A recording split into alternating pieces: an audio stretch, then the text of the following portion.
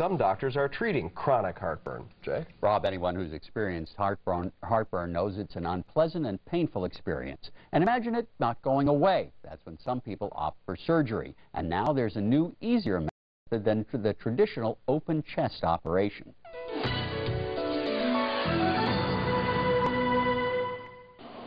High school teacher Steve Ramey raves about life after treatment of his chronic heartburn. It's like I was given a second chance. I could eat all foods. I have no real side effects at all, none to speak of, and I can sleep again at night. So it's been terrific. Two of the most basic aspects of Steve's life were becoming extremely difficult: eating and sleeping. That's when he opted to have the chronic heartburn treated. At this point, we're going to be ready to close the hole in the diaphragm right over here. This is the treatment, a videoscopic procedure in which doctors insert a camera and tools through small holes in a patient's belly. Looking at a monitor and working with long instruments, doctors repair the faulty sphincter or valve between the esophagus and the stomach, the cause of the problem. In these patients, that sphincter doesn't function well.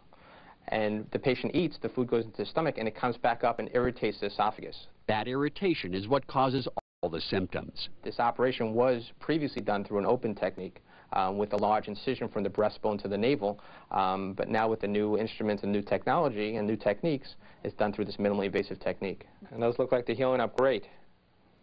The wounds look good. Gary Baronco, an aspiring firefighter, had the surgery a week ago and is still healing. Medications weren't working, and he's now grateful for the pain relief.